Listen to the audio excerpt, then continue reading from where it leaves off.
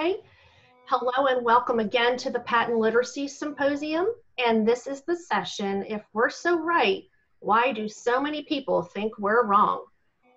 My name's Karen Brady and I am joined by my colleague Jennifer Alacondri, and we are excited to facilitate this session for everyone. So just a few housekeeping items before this session starts. Handouts for this session are at the Patent Literacy Symposium are housed on Schoology, and the session handouts for this session will be in the folder for today, but those handouts will be available tomorrow. The chat feature will be off between participants, but you will be able to chat with me if you have any needs. The session will be 75 minutes long and it is being recorded. Please keep your video feature off and mute yourself to eliminate any potential distractions to the presentation. The presenter has requested that he would take questions during the chat, through the chat button at predetermined times. So there'll be times where Dr. Dykstra does stop and we'll take some questions. We would love for you to tweet out for and share on social media for all of us to learn about what you're learning in the symposium. The hashtag for the Patent Literacy Symposium is hashtag PA Lit Symposium 2020. That's also in our background, our virtual background that you see here. And I would now like to introduce to you our presenter, Dr. Steve Dykstra, and I will read his bio. Dr. Dykstra is a licensed psychologist from Milwaukee, Wisconsin, where he works in the public sector, where he specializes in trauma and severe mental health needs of children. After renewing an interest in literacy and how we teach children to read about 15 years ago, he helped found the Wisconsin Reading Association and has served on a number of state panels and commissions. He is now an advisor to CORE Learning and the International Federation for Effective Reading Instruction, a board member of the Reading League Wisconsin, and a regular presenter at national and regional conferences where he is known for his bow ties. Never one to shy away from controversy, his bold style can be both refreshing and challenging, exactly as intended. So coming to you now from his living room in Wauwatosa, Wisconsin, we have Dr. Steve Dykstra. Welcome. In my mind, you're all cheering for me. Yes, this is one of the odd things about the, as we do these things during the quarantine, during the pandemic, you wouldn't all fit in my living room. So I'm glad to be able to be here safe, and you're safe wherever you are, and we don't expose ourselves to any unnecessary risk. But we can still get together and I can still share this information about which I'm so passionate. I want to share one little error in my bio that I put in there. It was just, as I was typing along, I used the wrong word. I'm not a founding member of the Wisconsin Reading Association. To the best of my knowledge, there is no Wisconsin Reading Association. I'm a founder of the Wisconsin Reading Coalition. There is a Wisconsin State Reading Association, which is a branch of the ILA. I'm definitely not a founder of that, and if I went to one of their meetings, there's a chance I would not get out alive. So they know me, but they don't feel the same about me as some other people, and that's fine. The title of the presentation today, If We're So Right, Why Do So Many People Think We're Wrong? Interesting thing about that title is it cuts both ways. You could do the content of the presentation would be different. The points you would make would be different. What you would hold up as your best evidence would be different. But both sides could say this about the other side. Why don't you get it? Why don't you understand? Can't you see how right we are? I can't believe you don't get it the way I do. I can't believe you don't see the world and the facts and the reality exactly the same way I do. And there is that passion when it comes to reading and for all things children, but it has become unusually difficult when we talk about reading and teaching children to read, hence this phrase, the reading wars. So I decided to start out by telling you something about me. First of all, you'll notice in my biography, I don't claim to be a reading teacher. I've never taught anybody to read. I know quite a bit about teaching reading. I know quite a bit about the science of reading. I really know quite a bit about what's untrue about the science of reading. And I've become noted for my ability and my willingness to dissect and, shall we say, kill off the arguments of other people. more so than actually teach children how to read. Teaching children to read is very, very complicated. It's very, very difficult. It takes a long time to really get good at it. That's not something that I do. I do other things with children. I hope that doesn't detract from my, in your mind anyway, detract from my authority as I speak with you. I would point out, most drugs are developed by people who are not licensed to prescribe drugs. Surgical techniques and surgical equipment is developed by people who can't do surgery. And people develop and contribute all the time to things that are going to be used by people that person doing the development, they don't actually do it. They don't get to that level, but they're an expert at a different level, and that's how I see myself. So I want to tell you about a conversation. I'm fairly active on social media. I was posting on a Facebook page, and I got into a conversation with people. I get into a lot of conversations with people. And many of those conversations have lots of watchers. People are watching because they're waiting to see what I'm going to say. They're waiting to see what's going to come up.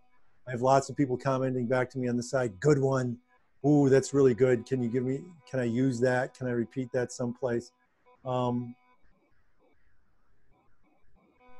I was having what I considered, for me anyway, a very polite discussion with a woman, trying to help her understand that what she believed about reading and how reading developed and what the facts and the science about reading was just wrong. Not from a purely scientific, factual point of view, there's no question that it was wrong. She might debate that, other people might debate that, and I would debate that forever, and I'm right. So there you go. But somebody else commented to me on the side. They sent me a private message that really stuck with me. And this is what she said. She said, I know you're right, but it seems like you're calling me stupid, and I don't like it. And it really caught my attention because I was working really hard to not make people feel bad. Part of what this reminded me was it's really, really difficult to tell people, to get people to accept that for 5, 10, 20, or 30 years of their devoted careers, they've been wrong. It's really hard for people to accept. It's really difficult for people, particularly when the stakes are high.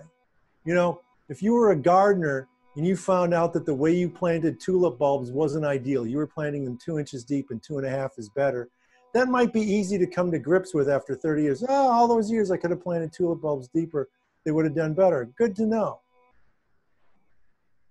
But we're talking about raising children and helping children develop and helping children learn to read, to find out, for somebody to say to you, to try to say to you, you've been wrong all these years. The implication of that is that all those children you served would have been better off with somebody else. I don't have to say that to you. I don't have to say all those children would have been better off if you weren't their teacher. That is implied by what I'm saying. It's nested in there and there's no way to tease it out. That is a really, really difficult thing for almost anybody to come to grips with. We have to always keep that in our mind as we're having these discussions with people. This is very personal. Nobody gets into teaching because they want to make $1 million. Nobody gets into teaching for any reason other than they are dedicated to children and they want children to do well. So to come to them and say, I've got bad news for you, I don't think you really did right by these children. That is the message at some level. Their own mind will spin it that way. Makes this an enormously challenging task. Marketing matters. You know, so if I was doing this at a live presentation, I would ask everybody to raise their hand right now. How many of you have ever bought Nike shoes? Most hands would go up. How many of you have ever eaten, even within the last year or two, anything from McDonald's? Most hands would go up. It's funny when I ask that question because a few hands go up and then people giggle and a few more hands go up. One lady in the back of the room will invariably yell, only salads. You know? But people will admit they sometimes do those things. Now, do you buy Nike shoes? Do you buy Nike shoes or some other name brand that you prefer? Because you have systematically studied it and can say in an objective and authoritative way, they're better than other shoes. You buy them because you just like them. You feel like these are your shoes. These shoes fit you.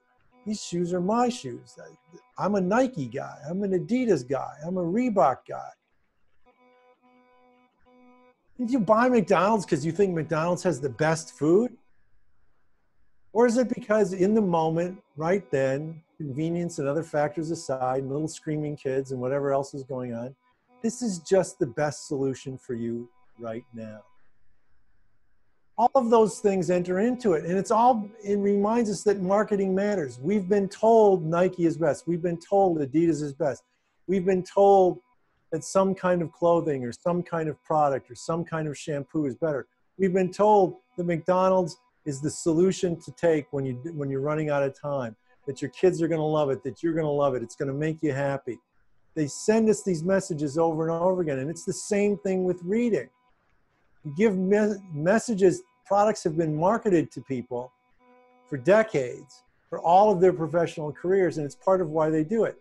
Our marketing plan, we have to admit that our marketing plan, particularly for the last 20 or 30 years for the science of reading, could be summarized, and I apologize for my language, as yelling to people on a living bumper sticker, hey, dumbass.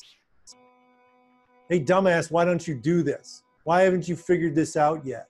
No matter how hard we try, that's how we come across. And it's one of the reasons that we struggle to make the progress that we need to make, is because there is no clear, coherent marketing plan to present the science of reading beyond, here's the science, why don't you understand us? And that, of course, was the worst marketing plan ever. To not have a marketing plan, you still get a marketing plan. And the other side defines you in their way, and that becomes your marketing plan. And how does the other side define the science of reading? Drill and kill. Learn to hate books. Phonics worksheets till they're up over the top of your head. No concern, they tell people there's no concern for comprehension. And we were not quick enough, we were not nimble enough to push back on this. While our side and the leaders of our side were busy doing some really important science, we didn't have anybody who was systematically telling the story of the science of reading in a way that contributed to marketing, that you could put on a bumper sticker, that you could put on a button and be proud to wear. It didn't seem like you're punching somebody in the nose, calling them a dumbass. And the other side, which has had tremendous marketing right from the beginning and has written a series of social events to advance their view of how reading works, very, very skillfully and very appropriately, I might add, this is what people do, marketed us for us in the absence of us marketing our own ideas. And they did not market us favorably. That was not their job. Their job from their position was to put us in the worst possible light. And that's what they did. And we were very slow and very ineffective and very disorganized in pushing back on that. So we are hamstrung by what I have to call the worst marketing plan ever. There was another woman I was discussing the science of reading with. It's this weird hobby that I have. And she got around to admitting, completely accepted all of my science. I presented her with the science, I made all the arguments, she accepted it. She even accepted the hardest thing that the other side sometimes finds, struggles to accept the most, and that is that there is no science for the 3 Qs. And I'll talk about this in a little while. There, in fact, has never been a study that even attempted to show that teaching those other Qs improved reading. The 3 Qs, the other Qs in the 3, syntax and meaning, have never been a variable in any study ever done anywhere. Phonics and the amount of phonics instruction you get has been a massive variable in a number of studies. Phonological awareness instruction has been a variable in a huge number of studies.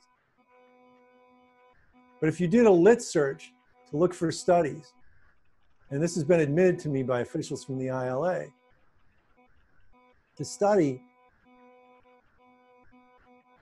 to look for studies that have tried to determine whether teaching those other ways of identifying words improves or damages reading achievement. Nobody's ever published a study that even attempted to show that. And I talked to her about that, I conversed with her about that, and she said, oh, I believe you. I trust that that's true. I can't think of any, I trust that that's true. this is still how I teach. I say, tell me how you can come to that conclusion. And she said, you have to understand, I've been doing this for 30 or 35 years. I'm so experienced, I can just tell that it works. I can just tell. The fact of the matter is, we all do that all the time. We're constantly relying on this seat of the pants experience we have of the world to tell us how the world works. It takes special effort to get out of that. We're wired to rely on our immediate impression of how things are. That's how we're evolved. That's how our brains work. And it's difficult to get out of that. But this was a very dramatic example of it, where she says, I'm so experienced, I don't need facts or evidence. I can just tell. If we're honest, I'll do that all the time. And quite frankly, sometimes you have to do it. There isn't always going to be evidence one way or the other for everything that you do. If you have to decide whether to use, for instance, encodable text versus other more uncontrolled text, the fact of the matter is there's lots of theories of practice about what to do and when to do it, when to switch from encodable text to uncontrolled text, how long to use it, how intensively. There is no hard data to tell you which one is right. In those situations, you're going to have to rely on your experience and what feels right to you for the way that you teach. But would you be prepared if that data was developed tomorrow or the next day or a year from now or 5 years from now?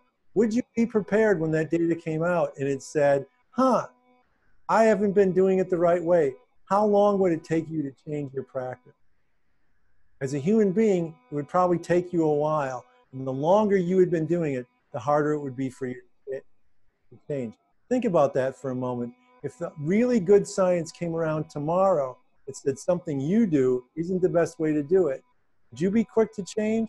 Or would you be a holdout for a while? Or would you be one of the last holdouts holding the battle lines against change even 5, 10, or 15 years from now? We have to be honest with ourselves about that. No one can just tell. No one can just tell. You can't just tell how things work. You just can't. Nobody gathers data naturally, systematically that well. Doesn't mean that sometimes you won't get it right. Doesn't mean that what you can just tell is always wrong. But we're not nearly as good at our seat of the pants judgment about how things work as we think we are. So when Ked Goodman and Yetta Goodman and Mari Clay and Frank Smith, when their way of figuring out how reading worked was to sit with kids and watch them read and observe them read and think about what it is they were seeing, and they called that research and they called that data. They were believing in a skill that human beings, quite frankly, just don't have. They don't have the ability to just observe things that carefully and that systematically without lots of errors along the way. Let me give you an example. The orbits of the solar system. Again, show of hands, you can do it by yourself. How many of you have ever seen the sun come up and the sun go down on the same day? We've all noticed that the sun comes up in the east, the sun goes down in the west, and even the way I describe it, the sun comes up in the east, the sun goes down in the west. Every day we see, everything we see with our eyes, everything we experience with our body and our senses of the world tells us that the sun moves across the sky. We have no sense of the earth spinning. We have no sense of the earth moving beneath our feet, but we have a tremendous daily, rigorous, very dependable experience of seeing the sun move. We have a clear sense that we are still and the sun is moving. And for centuries, millennia, as far as we can tell, every culture and every human being on earth believed that they saw the sun moving around the earth. And so every theory of the solar system put the earth at the center and had the sun and the stars and the planets moving around it. Now here's a part of the story you may not know. Several hundred years ago, when scientists with telescopes doing careful math, making careful systematic observations and measurements, showed pretty clearly that was not the case. The earth was not at the center and all the sun and the stars and the celestial bodies moving around us. From our perspective, the sun was at the center and we were moving around the sun, as were all the planets. That model explained what we saw in the sky better. If you don't use that model, You have to explain why Mars moves in one direction, then changes and goes back and starts moving in the other direction again. There's no way to explain. Objects simply don't move that way. Why would Mars, of all the things in the sky, be the only one that moves that way? We can account for that when we put the sun at the center of the solar system. Later we learned that the sun at the center of the solar system is also moving around the galaxy, and that the galaxies are moving out through the universe. So there's really complex motion going on, none of which we can detect by just telling. In fact, what we can tell by just telling, by what we observe, is faulty. Even after scientists clearly showed unambiguously that the sun was at the center of the solar system, it was over 200 years before every university in Europe, as late as the 1870s, before every major university in Europe, who knows how long minor schools did it, before every major university in Europe was teaching that the sun was the center of our solar system. As late as the 1870s, universities in what are now Poland and Germany still taught that the Earth was at the center of our solar system, because every day you can get up and watch the sun and it's clear. And every day, if you do reading recovery, or you do balanced literacy, or you do fountains of Pinnell, every day you can see it work. How can you tell me it's wrong? It must be right. I can see it. I can see it. Phrenology. Phrenology. We're going to make fun of Ohio now. As late as 1948, there was still a society of professional phrenologists in Ohio. 1948. Phrenology was the study of the shape of the skull and the bumps and ridges on people's skull as a way of determining their traits, characteristics, abilities, diagnosing what we would call mental health and mental illness and character disorders. People were still putting their hands on people's heads, and some people were having people wear helmets that tried to smooth out certain bumps in the belief that it would ameliorate an undesirable condition that was represented by that bump. 1948, the atomic age, jet engines, people still believed in phrenology in the United States. The house tree person test. Within my lifetime, and still lingering to some extent at the start of my professional career, the most commonly administered personality test in the world of psychology and mental health was the house tree person. Here's how the house tree person was done. You gave a person, typically a child, a piece of paper, and you said, draw me a house, draw me a tree, and draw me a person. Then a very wise person who depended heavily on the I can just tell theory of analysis looked at the drawing, and based on the size of the house, the size of the person, the size of the tree, did the tree have leaves? Could you see the house's roof? How many windows did it have? Was the door open or closed? Was the person standing next to the house or next to the tree? Would make judgments about this person's capabilities, would make judgments about this person's alleged psychological stresses, problems, diagnoses even. Books were published with examples of pictures and what they proved.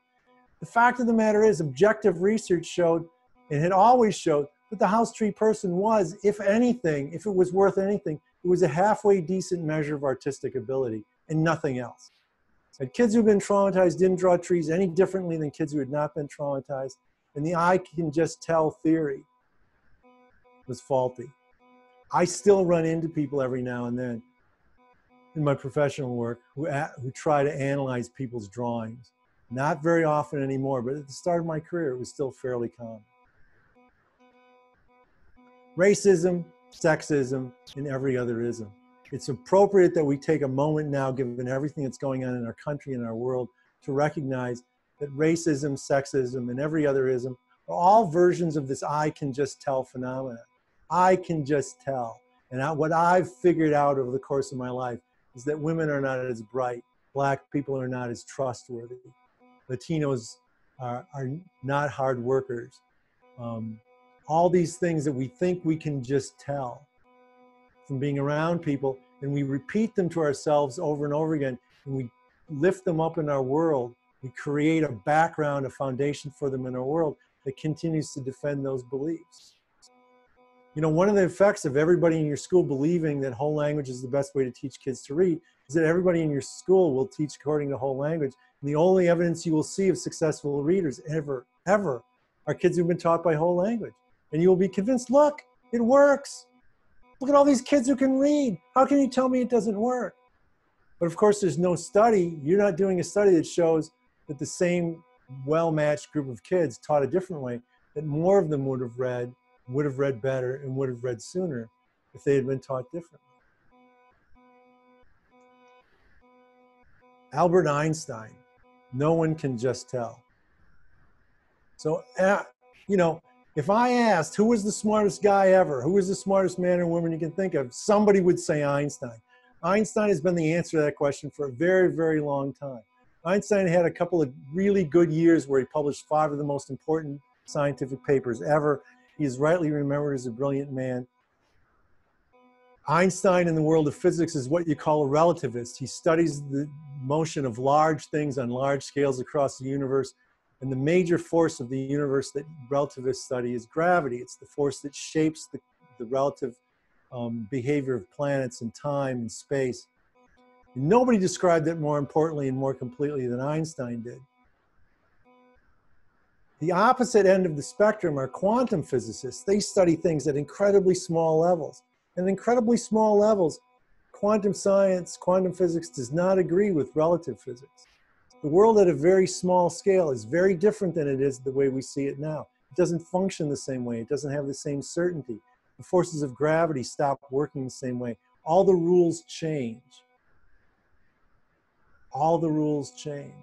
And Einstein said this, he thought he could just tell that this can't be true. Even though the math said it was true, even though the few observations they could do said it was true, Einstein said, I'm a really smart guy, and I can just tell it's not true. And he spent the last 30 or 40 years of his career systematically trying to disprove quantum physics. And one of the things he did was he did some math that uncovered something that's become known as the Einstein-Podolsky-Rosen paradox.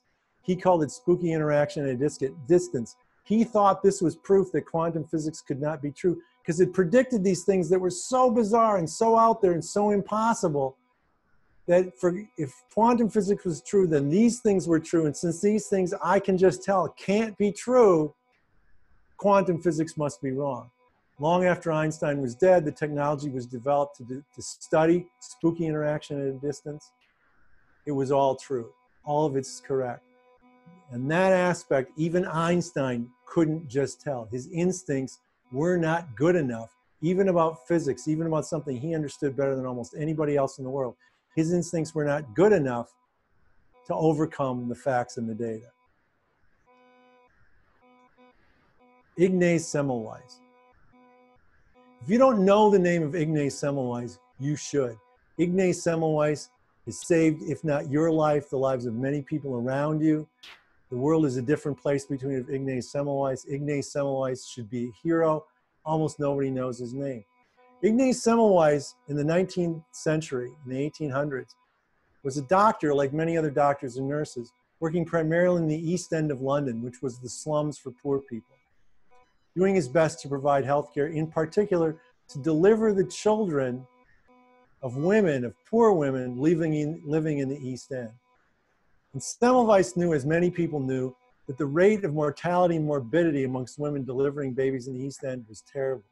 Babies were dying, women were dying, they were becoming sterile due to post-operative infections.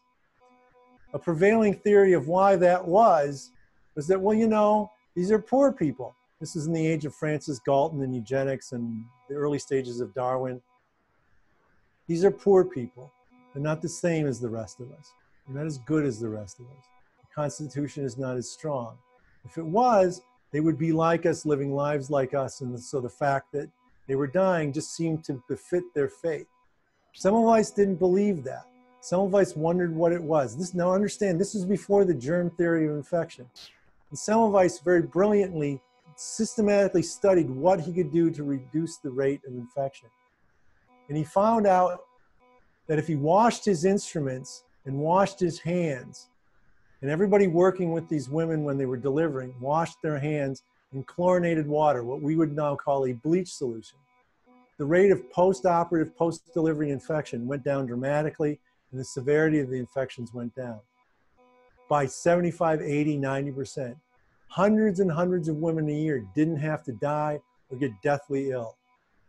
Their fertility was saved, their lives were saved, their children were not orphaned or would have to go to orphanages. This would save the community an enormous amount of money, save lots of lives and suffering. And Semmelweis presented his data, which was unassailable. He had gathered it over years, presented his data at a meeting of physicians in London, expecting to be warmly received, that they would jump up and cheer for him, and immediately change their patterns of practice. These physicians, all men, and the nurses who worked with them, mostly women, now had to confront the fact that their failure to stay clean, they didn't know they needed to, but their failure to stay clean, to wash carefully, to keep the area clean as people were delivering, had cost people lives. They were not callous to that. In fact, it was just the opposite. I believe it was devastating to them. And the response to Semmelweis was to say, this cannot be true. You are a madman. Within a few years, they had driven him out of the profession, stressed him so badly that his life fell apart. They used their power as physicians to get him signed into a psychiatric facility in London, where he died once signed in less than a year. 10 years later, about 10 years later, Louis Pasteur discovered the germ theory of infection.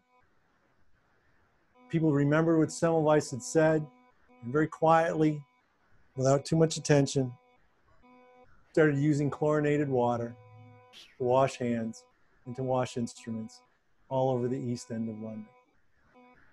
Someplace in London, there is a sign and a monument and a memorial to Ignaz Semmelweis. So where shall we begin?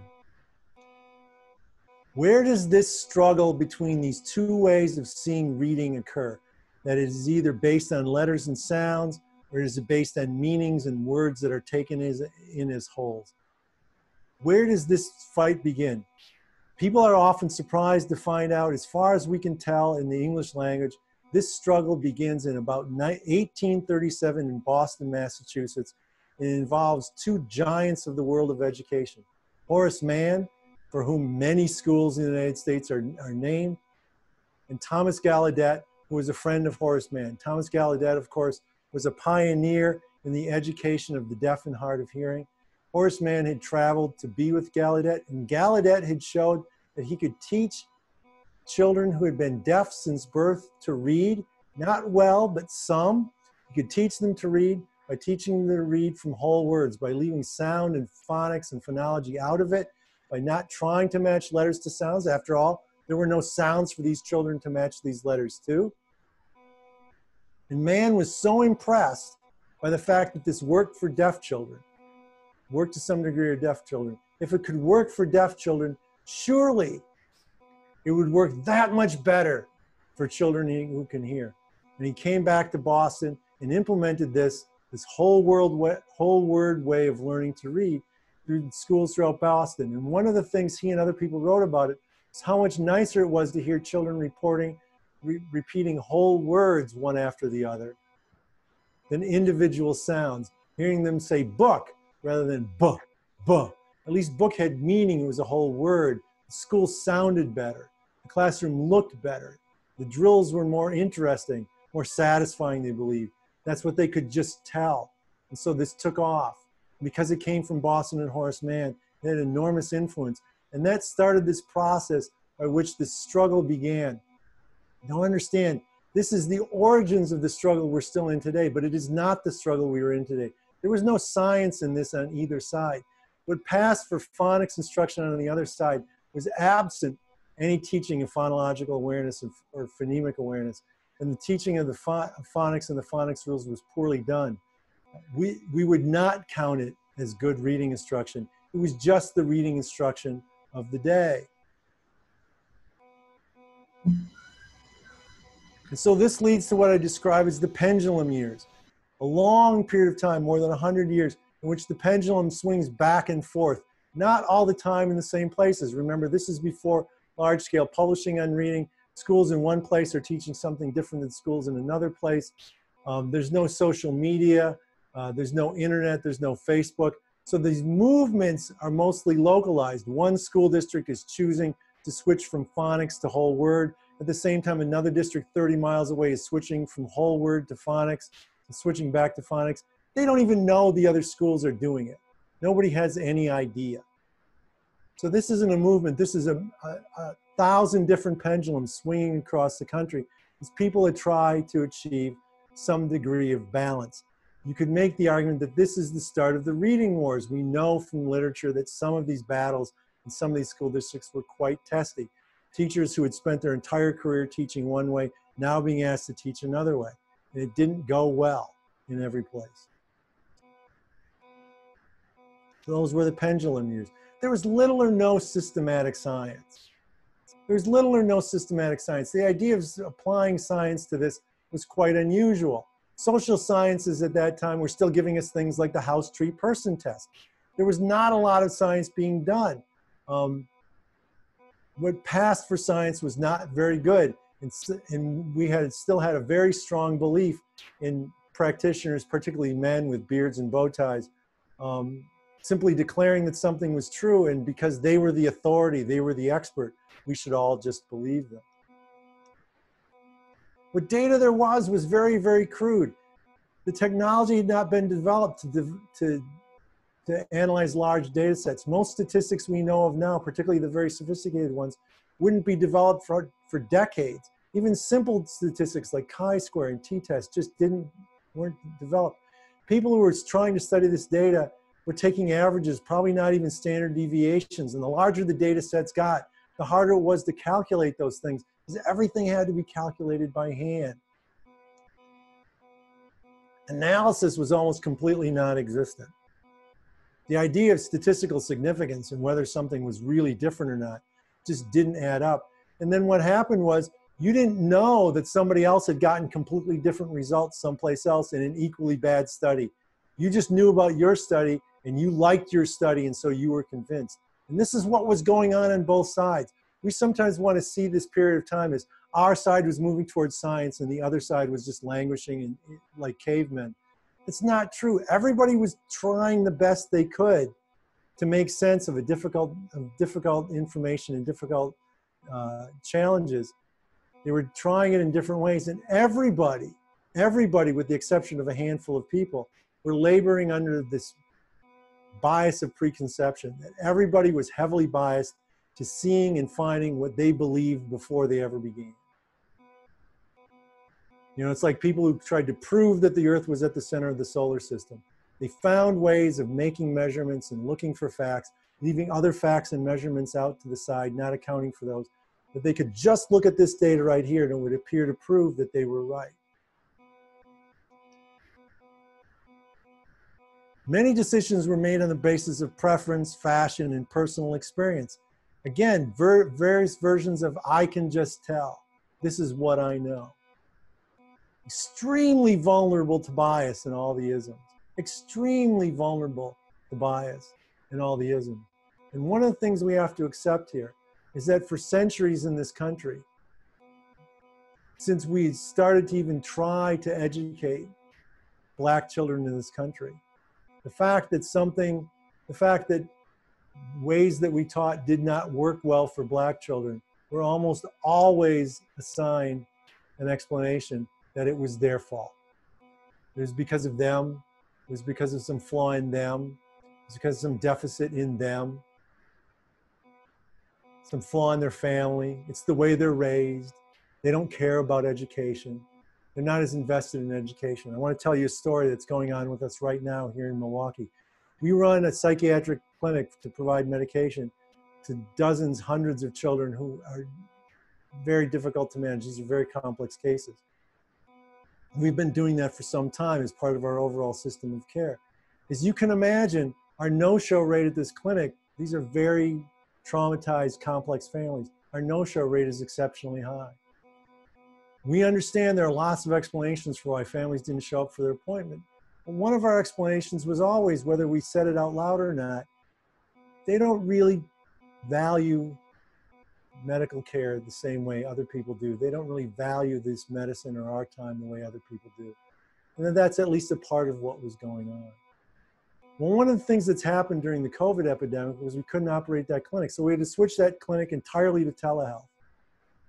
And a clinic that used to have a 50 to 60% attendance rate, the 40 to 50% no-show rate, and we worked hard to get that down to 25 or 30%, suddenly had 0 no-shows.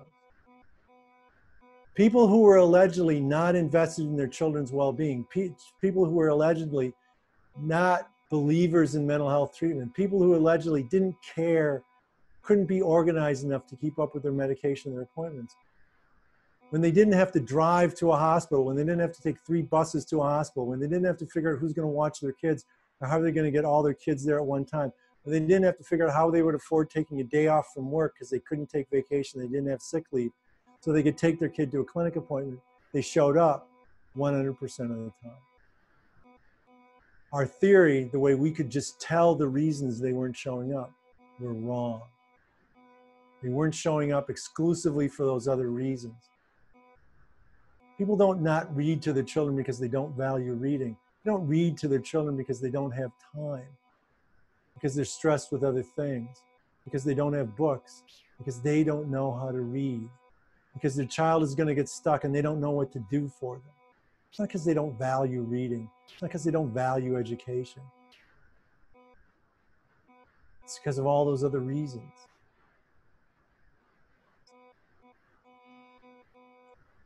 Attempts at reason and science begin, and this is where the science of reading starts to kick in. Samuel Torrey Orton and other people, Orton died in 1948. Orton, you know from the Orton-Gillingham method of teaching reading, tries to systematize what it means to teach these children. What's really going on? What's essential to the teaching of phonics? Why can some kids learn it and some kids can't? Why do some kids learn it and it sticks? Why do other kids learn it and it seems to fall out of their head as fast as they master it? And Orton does his best, and along with his colleagues, to figure out how to teach these things in a way that they stick and work better for kids who struggle. Now I'm going to say something controversial. He was very good for the day, but a lot of what he believed was wrong. He left out phonological awareness. He had no knowledge of it. He had no idea what phonological awareness was. It was the answer to a lot of his questions.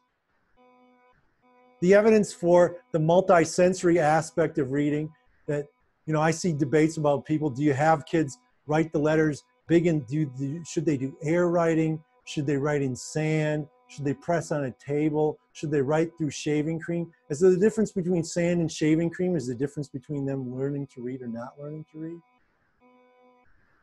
That somehow that must be it?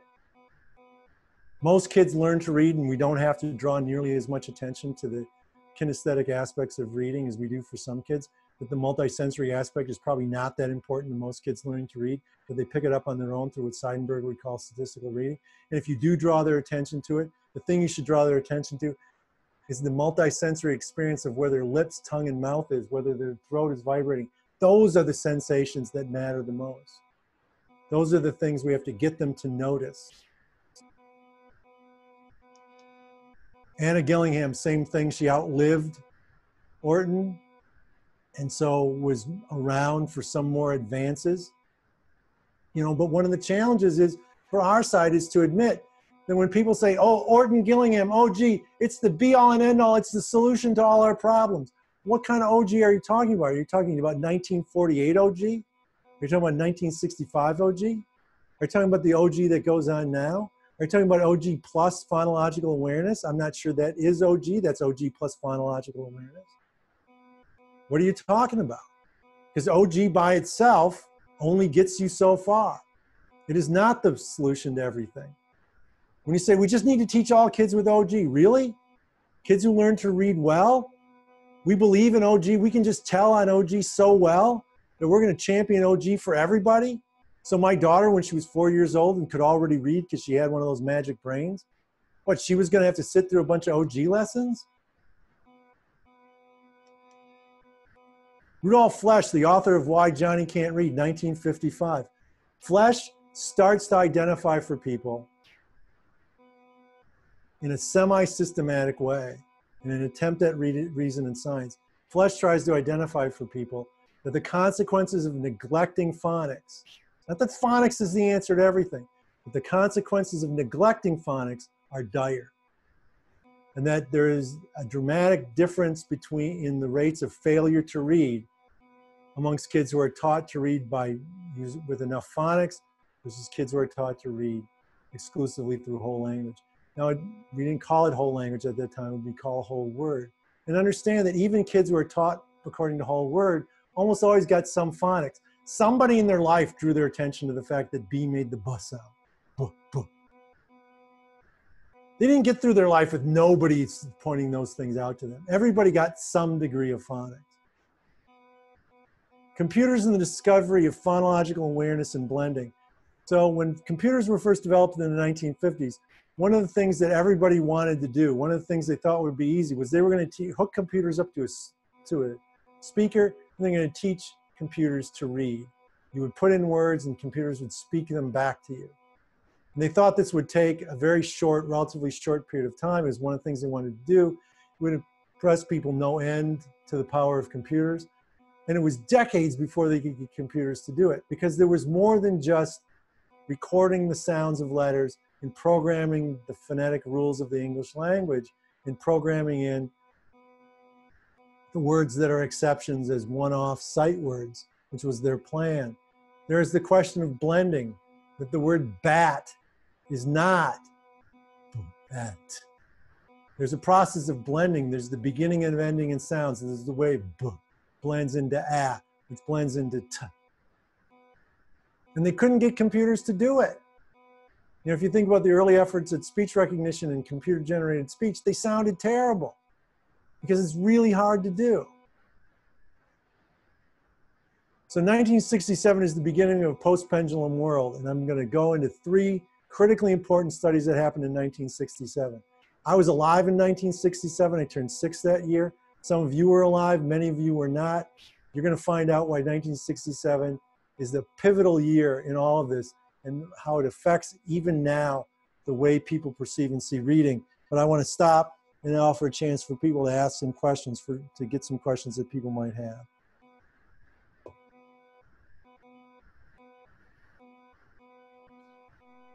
Does anybody have any questions? Please go ahead and put them in the chat. If you don't have any substantial questions at this point, I'm going to move along because we'll probably get some questions off what's coming next. So 1967, the most important thing to remember about 1967 is right in the heart of some of the worst years of the Vietnam War, protests on college campuses, free love, the drug culture, a level of protest and unrest that makes what's going on now look like nothing. There's social upheaval, and this marks the end of the pendulum years because there are 3 studies that come out in 1967. What you see today now in the world of reading is not the pendulum swinging. Pendulum swung for 100 years. You're not seeing the pendulum swinging. You're seeing a tug of war. You're seeing a tug of war that began in 1967 and continues today. And that's good because we should have a scientific tug of war with things. And what you see today is rooted in 1967. 3 critical publications come out in or around 1967. Different versions came out in different years. But there were versions of these papers that all came out in 1967. The first is Learning to Read, The Great Debate by Jean Chall, 1967, 372 pages. It is a tour de force, an epic piece of work in which Jean Chall reaches back into those years of sketchy, poor science and reason and tracks down like a detective. She tracks down the evidence, the data. She pulls from it what could be real. She applies more modern data methods in science to old crappy data, polishes it up, figures out what parts are good, what parts are bad, and pulls these things out. And much as she can, she tries not to be biased. She tries to shield herself from her bias. She gets her graduate students to work with her. She manages to accumulate enough data that seems to show unequivocally, in a more scientific way than Rudolf Flesch did, the teaching of sound symbol relationships with a phonetic, sound-based approach to reading is substantially more effective than a whole word, meaning-based approach to reading. Her book is 372 pages long. It is steeped in science. It is dense. It is not something you would read before you went to bed at night. It is not light. It is the kind of book like Mark Seidenberg's book that you go back and you read pages and paragraphs and sections over and over again. You do not read this for fun, particularly if it's going to tell you something you don't want to hear. Nobody reads this book for fun. It's enormously important, absolutely critical to the science of reading. She sifts and winnows decades of shady science. She concludes teachers do better. Teachers do better with what they know best. So a teacher who knows whole word teaching will do better teaching whole word than if we forced her to teach phonetically. But a teacher who knows phonetic instruction will do better than a teacher who knows whole word instruction. So there's a lesson in there for teacher training and preparedness. Teachers who know how to teach phonics are better than those who are more effective than those who teach C-Stay, meaning. Chal has been misrepresented. Chal has been misrepresented more times than I can count, as they take this observation about teacher knowledge and teacher training out of context and make it seem like Jean Chal said teachers should teach the way they were trained. She was saying teachers should be trained to teach this other way. And if you want them to teach this other way, you're going to need to retrain them. You can't just hand them the materials and expect them to be effective. The first grade studies. I don't know how many of you have ever heard of the first grade studies. They were done by published by Bond and Dykstra for what was then the National Department of Education, before it was a cabinet level position. I'm going to ask anybody who's read the first grade studies to raise their hand. Nobody's read the first grade studies. If you can find a copy of it, good for you. It's over 1,000 pages. In most versions, it's over 1,200 pages. The executive summary is well over 100, like 160 pages. I've read the executive summary. It's like reading a whole book. And that's just the summary of the total study. Bond and Dykstra collected, they oversee, they're site directors at each study, 27 different projects going on at 27 different sites in 27 different ways by 27 different investigators, all though under the umbrella of the first grade studies being done all over the country, all taking different approaches to this question: what's the best way to teach young children how to read?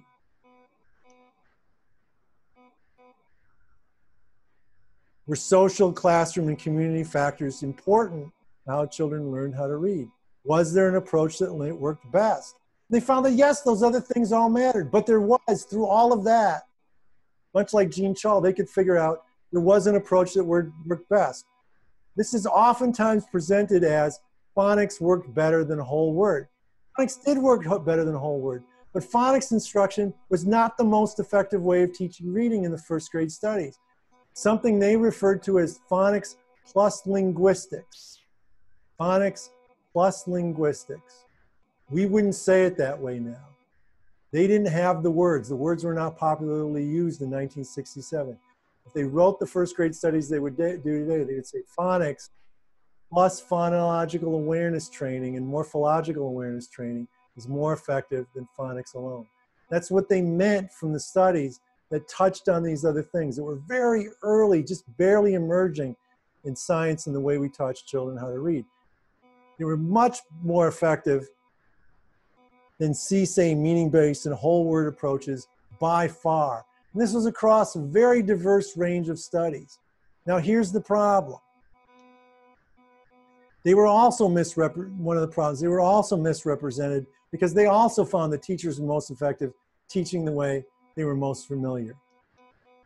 Here's the problem though. It was 1967. Bond and Dykstra was 1,200 pages long. If you could get a copy of it, you could barely carry it back to your dorm room. Who was going to read this thing? Jean Chal's book was being read by linguists and scientists. It wasn't being read mostly by students of reading. If it was being summarized, it was being excerpted, it was being taken out of context. But at the same time in 1967, Ken and Yetta Goodman published a paper, can't call it a study, entitled Reading a Psycholinguistic Guessing Game. They had presented it previously at a conference and now it came out in a published form. It was 9 pages long. 9 pages front to back. You can read it on a bus ride. You have to think about something else that came out during that period of time. Xerox machines. There were Xerox machines on campus. It was the beginning of universities and professors Xeroxing articles and handing them out to students. Nobody could Xerox Charles Booker, Bond and Dykstra's work, but you could Xerox a psycholinguistic guessing game and hand it out to everybody. What a psycholinguistic guessing game showed, it's been republished at least 5 times over the time. It concludes that readers do best when using contextual and other information to identify words. The problem was, and the study did show that, the problem was the study was done improperly. In the study, students were asked, subjects were asked to read a list of words and see how many they could read. Then they were asked to read a body of text that included those words. They found that emerging readers read those words more accurately when they read them in context than when they read them in a list. And the Goodmans concluded this was proof that emerging readers relied heavily on context to identify words. They jumped from that to conclude that all readers rely heavily on context to identify words. In fact, this was untrue. There was a design flaw in their study, which you may have noticed already. Everybody got the list first and the body of text second. So by the time you saw the words in the body of text, you had a practice effect. You had seen the words in a list just moments earlier. Now you're seeing them for the second time. Everybody reads a word better the second or third time. And yes, some kids did benefit from the context. Who benefited from context? Poor readers. Readers who couldn't decode from letters and sounds.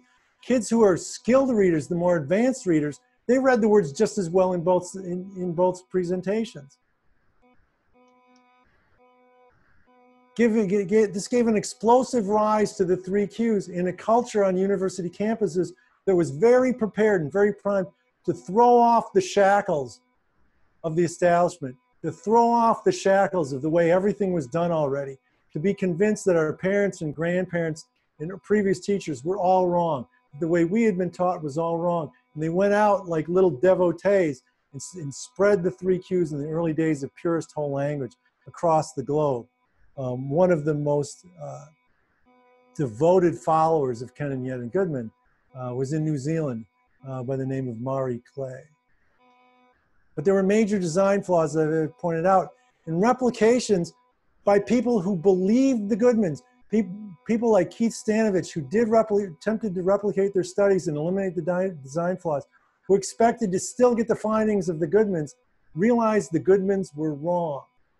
The study was never replicated, and attempts to replicate it clearly showed it was incorrect, but by then it didn't matter. It didn't matter.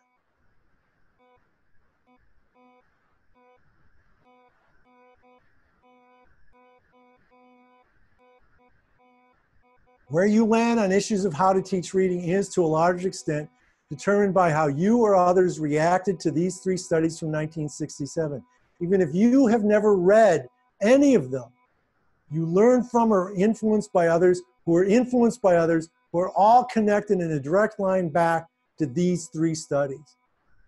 That's what you need to know. You need to understand how this all started and how people react. There was one very poorly done study which was nonetheless wildly influential that everybody read.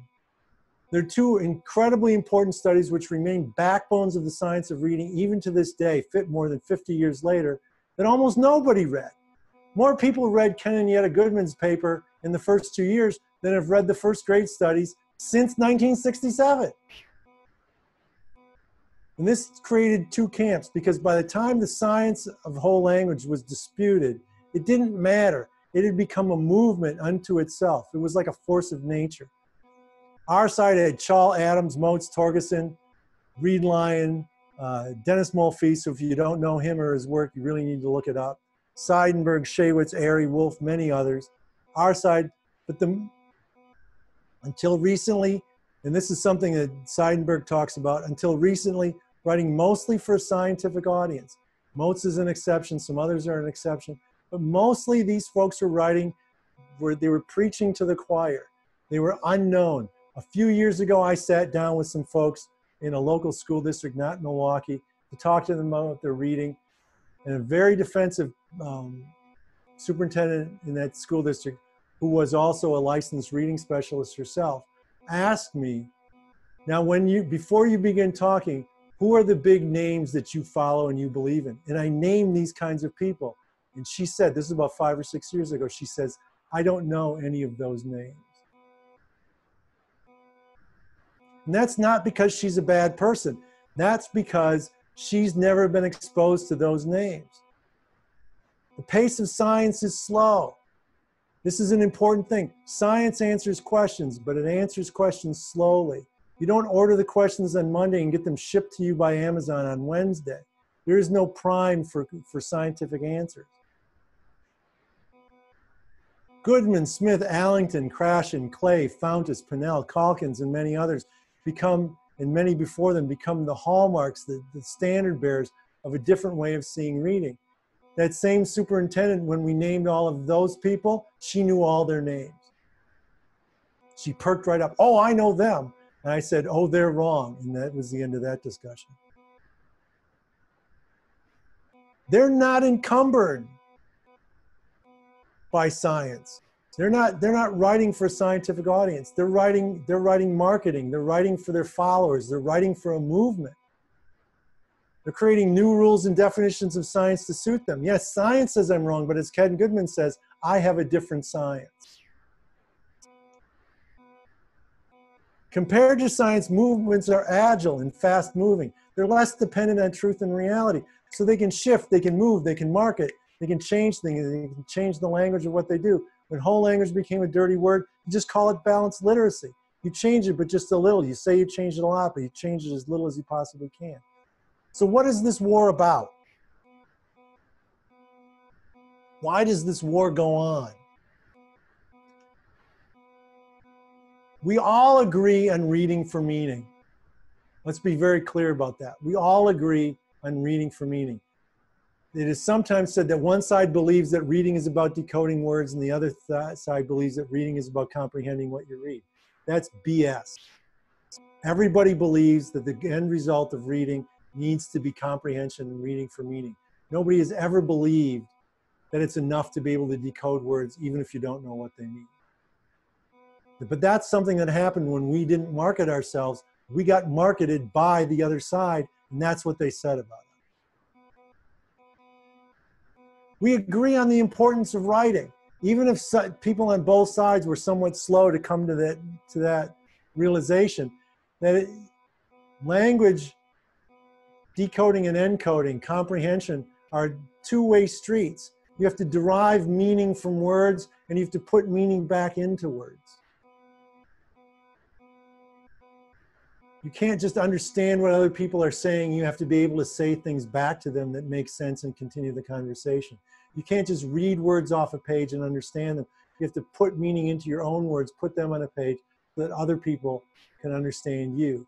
And working both sides of that street, turning that into a continuous loop of understanding and literacy is absolutely important.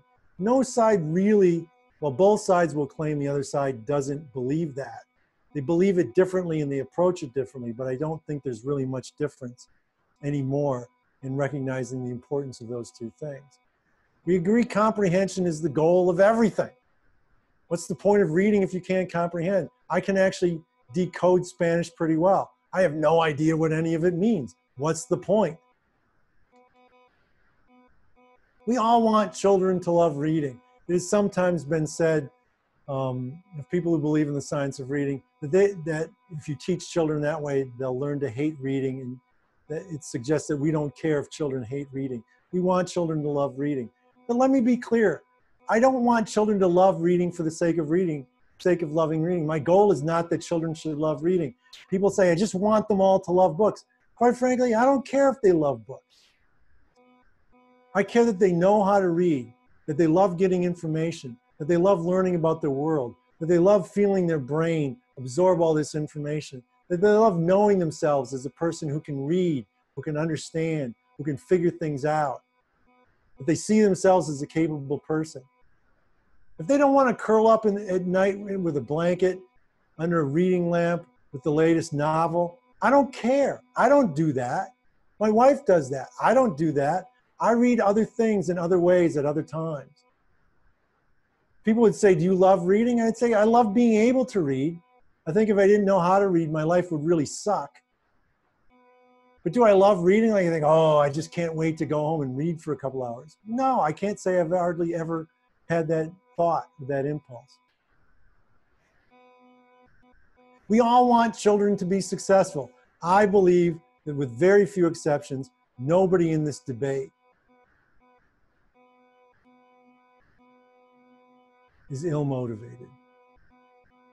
With very few exceptions. I do believe there are some people on the other side who are so ashamed of their position and are so boxed in by the things they've said and done over the years that they've gotten farther and farther from this motivation. They believe they care about children. I just don't think that really enters into it anymore. For the most part, we're all sincere, particularly at the level of schools and the teachers and the people you run into and the people who are listening to me now. I don't question the sincerity of anybody. If there's somebody listening right now who deeply believes in whole language and balanced literacy, I'm not suggesting that you're lazy or stupid. You truly believe it. I know you truly believe it. I just am convinced, and I think the data supports me, that you've been misled. You've been led in the wrong direction. And we're all dedicated. Nobody's in this for the money. Very few people, with some notable exceptions, are getting rich off of this.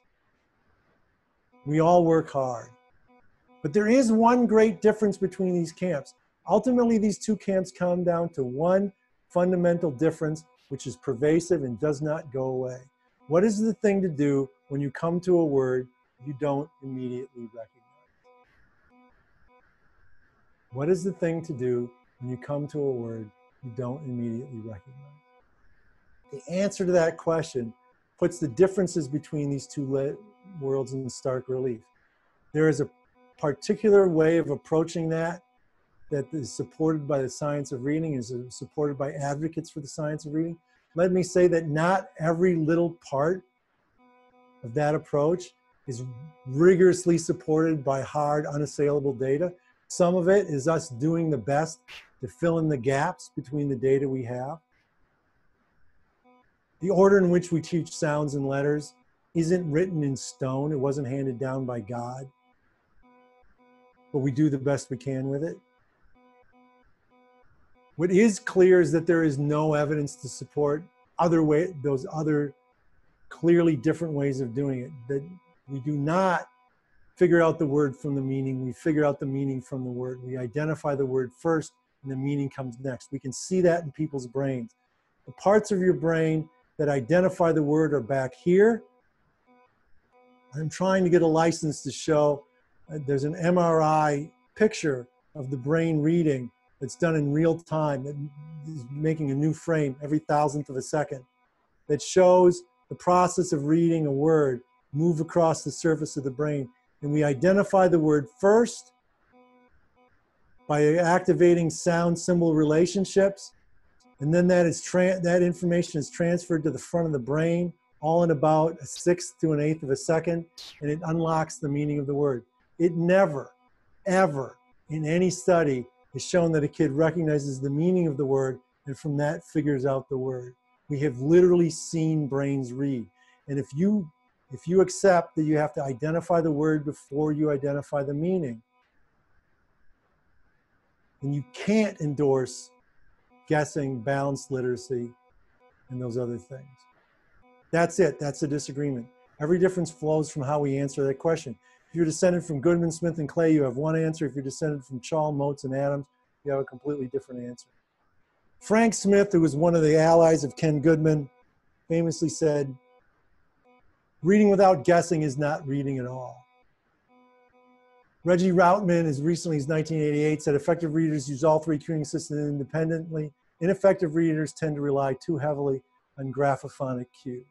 So the association, there's no data for this, but this marketing decision that says relying on graphophonic cues leads to poor readers. Ken Goodman, skill in reading involves not greater precision, but more accurate first guesses based on better sampling techniques, greater control over language. Skill in reading involves not greater precision. Accuracy, also from Goodman. Correctly naming or identifying each word or part in a graphic sequence is not necessary for effective reading, since the reader can get the meaning without accurate word identification. Furthermore, how many people who teach the 3 Qs, how many people who teach, according to Reading Recovery, or Founders and Pinnell, or Calkins, understand that at the foundation of their way of teaching is the belief that accurately identifying words is not important. That being unable to accurately identify words isn't something we need to worry about. All readers from, this is from Clay in 1998, published in the Auckland, New Zealand version of the observational survey. There were different versions for all over the world. As you can see, they need to use the meaning, the sentence structure, order cues, size cues, special features, special knowledge, first and last letter knowledge before they resort to left to right sounding out of chunks or letter clusters, or in the last resort, single letters. How many of you have seen worksheets where kids are asked to match up letters with boxes that are tall and short and go below the line, that show the general shape of a word, the general shape of letters, and figure out which word most fits that pattern, and write those letters in their boxes? The teachers who hand those out do not understand that that comes directly from this. That comes directly from the belief of Mari, Clay, and others, that kids use the general shape of a word to identify a word before they attend to the actual letters. We know that's absolutely untrue, but that's why we do it. People don't know why they do what they do.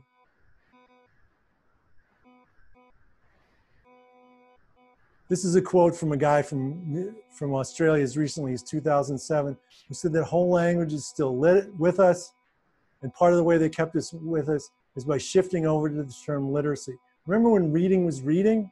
Now it's literacy. That's a word game. That's a shell game as we try to move it around so that people can't keep up with it. We're going to get these handouts to people. This is a place that you can find some other quotes and facts about whole language, that if you don't like whole language, it's very entertaining. If you do think you like whole language, it'll drive you crazy. Compiled by Carrie Hempenstall. But we have to recognize that for most of us, we are in one camp or another because of others, because of other colleagues, professors, friends who we took a class from. You do not believe what you believe because you have systematically gone through the science. I do not magically believe what I believe. We all stand on the shoulders of others. We rely on what others have taught us to be true. You're trusting in what I'm teaching you is true. I'm trusting that what Louisa Moats taught me was true. I believe it is, and I believe it's consistent. But other people are doing the same thing. They're just relying on the wrong people. And not relying on those people is difficult. Shifting who you rely on is a very, very difficult thing. We will all filter and understand what we do. I have some information here about Massachusetts, Florida, and Wisconsin. Let me go through this very, very quickly. We're almost done. What this shows is that Massachusetts has made gains over time. DC has made gains over time. Florida has made gains over time. Wisconsin did not gain. This is on the NAEP. The reason for that is because of the way we teach and the priorities we made in these different places. Now, you think those differences don't look that big, but this is what happened to their rankings in Wisconsin for third grade reading on the NAEP over time. Wisconsin used to be ranked near the top. When we failed to follow the science of reading, we plummeted. We plummeted. Our ranking continues to struggle. We actually rank behind Mississippi now because we are so resistant to the science of reading. Does anybody have any questions?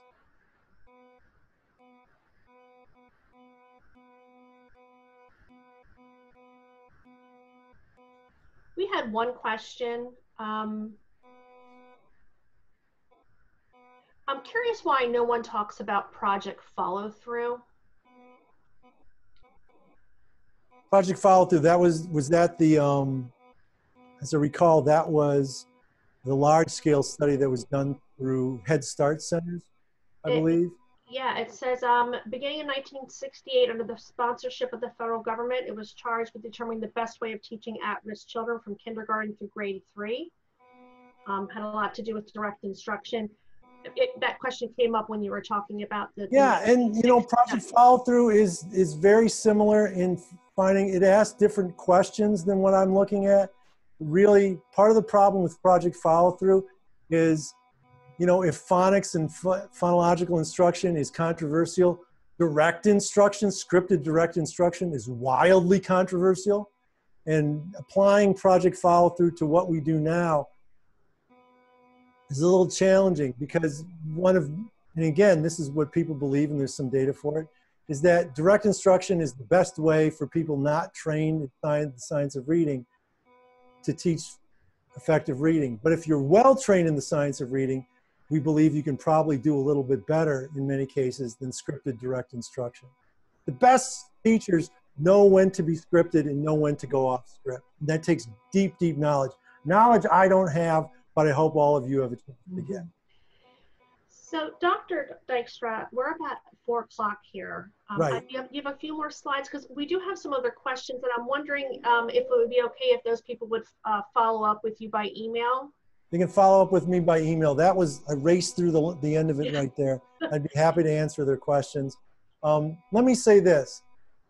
I cannot tell you how much respect I have for the people, mostly women, who have the courage under very difficult circumstances and often with shoddy pay and decreasing respect in our society to stand in front of a room full of students and try to teach kids who are very, very different from each other at very, very different points along the learning curve to read, to do math, to get along with each other, to be better people.